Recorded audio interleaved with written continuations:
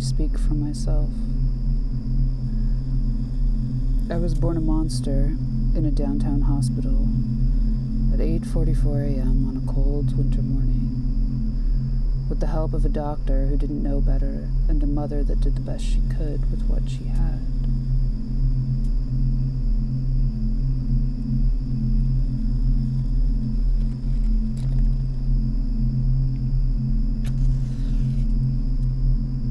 I loved animals, baseball, and Halloween. I was unaware of the genes I contained, the destruction I was capable of, and the nature of lizard epigenetics that determined when and where I would lose my tail, or more to the point, my head.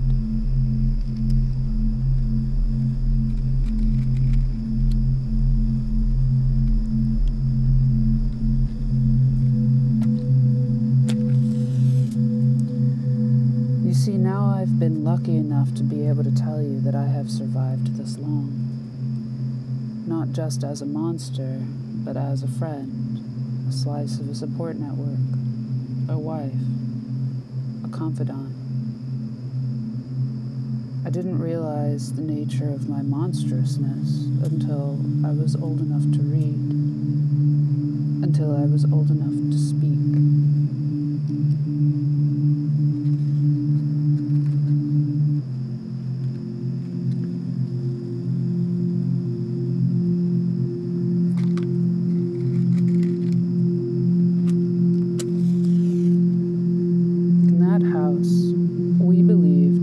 Was love, that Black Lives Matter, and that the black hole at the center of the universe simply doesn't care whether true justice is served or not. In my youth, I studied alchemy. My work was to concoct a ratio of elements to achieve invisibility. In its final iteration, it looked something like 1 part hoodie up, 3 parts unbrushed hair, 2 parts lack of makeup, and 5 parts no eye contact. The rule was to always move quickly, because you never knew how long its power would last.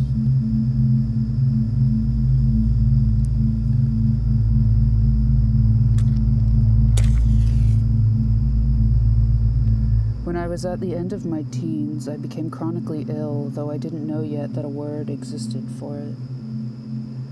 At that time, I was still covered by the luxury of health insurance, something I have been without for the past 10 years of my life.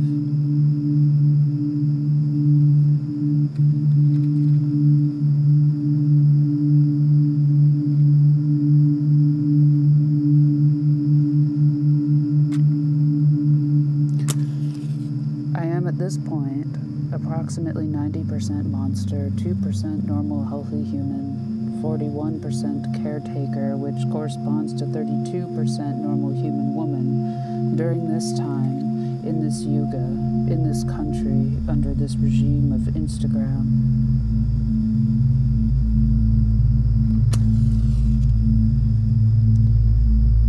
I used my health insurance to go to doctors, many doctors, all men who would tell me that there was nothing wrong.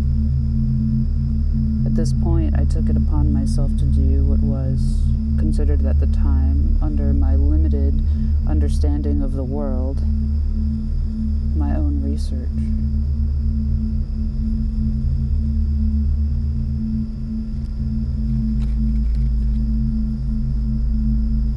And I thanked the black hole at the center of the universe for the internet. I then assessed myself as about 61% post-traumatic stress, but also pre-traumatic stress from past and future sexual abuse, which is 33.3% normal for a human woman during this time, in this yuga, in this country, under these circumstances.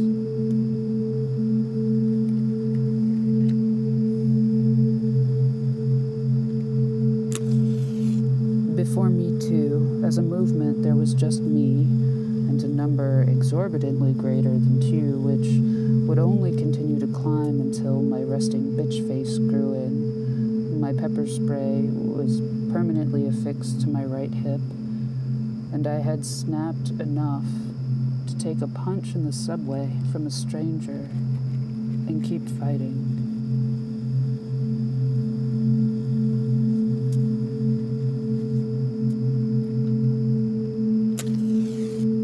I came across a diet that was meant to cure my monsterhood, though at the time it was advertised as something to combat adrenal fatigue with alkaline foods. To my best knowledge now, at this moment, this diet is a hoax. For better or for worse, it did help my chronic illness improve, though my mental health continued to run rampant, rendering me something like 85% monster, 19% gullible, and 32% not giving a shit since my condition was improving.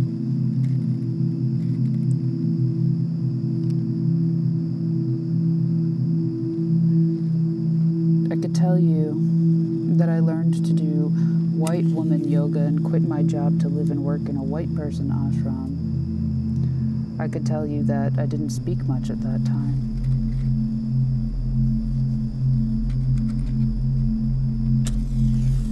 The sounds I heard in that place were as true as any other.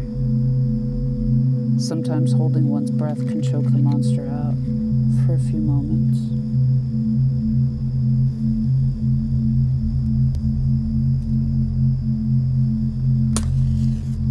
I wake up. I move. I do not feel. I wake up. I move. I do not feel.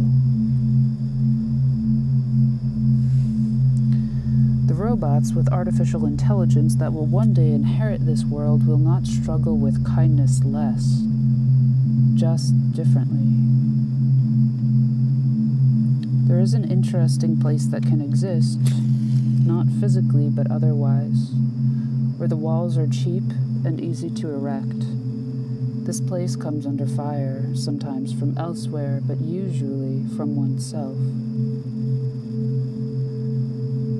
Once enough walls go up, there's no more risk of fire, no more space to move, and no more sunlight.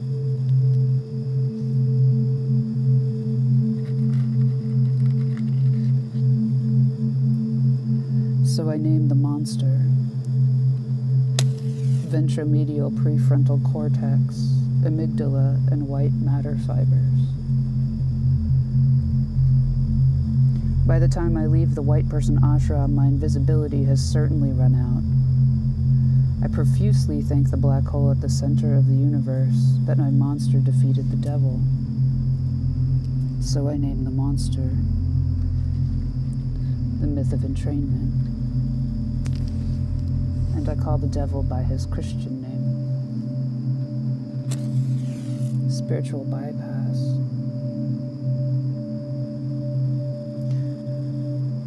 Whatever ashrama looks like in that yuga, in this yuga, where pseudo-spiritual parents leave their children's bodies south of the border with their spear gun wounds to ensure that they don't grow into monsters because the internet,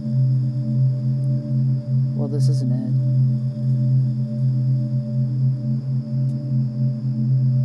So by the grace of the black hole at the center of the universe, I am made aware of the fact that I must move these walls if I am to survive.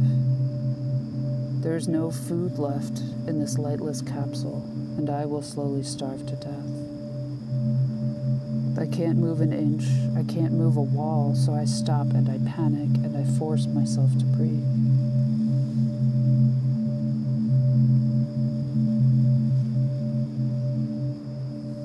And I address the monster in the formal tense, and I ask, "What is your name?"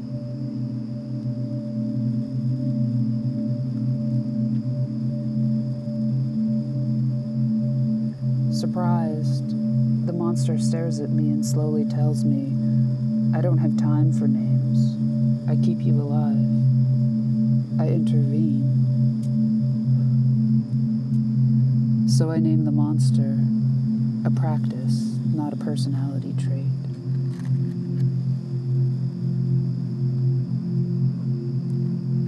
I think to myself, why in the world would a monster want to protect me? And he said, we are the same. So I named the monster a patriot, a Christian.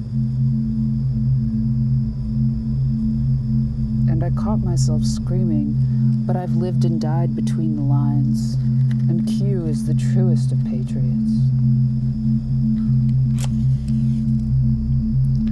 It is at this point that I realize that I too am doing the best I can with what I have. It is 3:23 in the morning, and I am 93% shame. Not ashamed, but shame itself. I am 46% monster and 72% a scared little girl in the body of a grown woman. I am 31% more visible than I was 2 minutes ago and 29% more human, which makes me 99.3% more terrified.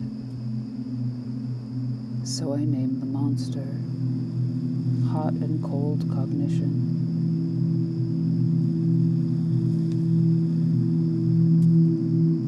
The monster whispers to me, it is the ultimate truth that will keep you with me. That alone is the truest truth. So I name the monster Starving to Death. And I whisper back, I am dying here. And I name the monster Neurological Changes That Mimic Addiction.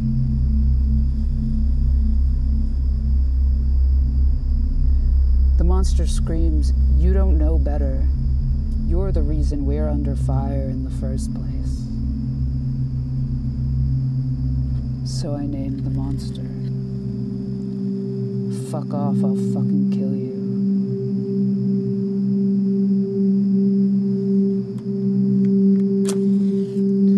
And all of a sudden, by the grace of the black hole at the center of the universe, I recognize her face. It was the face in the hospital downtown that kept my heart beating when it should have stopped. And the face that spared me when they held me down and took my body every single time.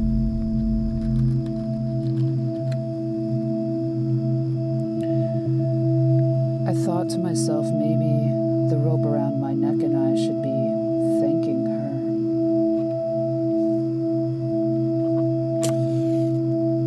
She's close enough that I can smell her, and she smells like burning. So I name the monster the tertiary harmony of cognitive dissonance. I think to myself, I would gladly die here with her, whole-ish, safe-ish, me-ish. But for the first time in a long time, I saw the monster sobbing. And with her hood up and her hair unbrushed, she leveled just 1 inch of one stone, of one wall. It is at this point that I finally become 100% human and 100% monster. I am 100% shame and 100% feminine, masculine, spectrum, natural Homo sapien in this time, in this yuga, where missing children are weaponized for geopolitical agendas, when rape is very, very real. Perpetrators walk the streets freely, and victims are systematically punished, child and adult alike.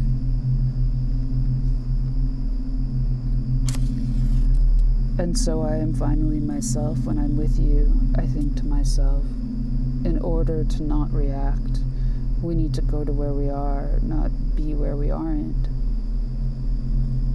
I am reminded. The warmth of the light on our face under fire. I think we can only speak for ourselves.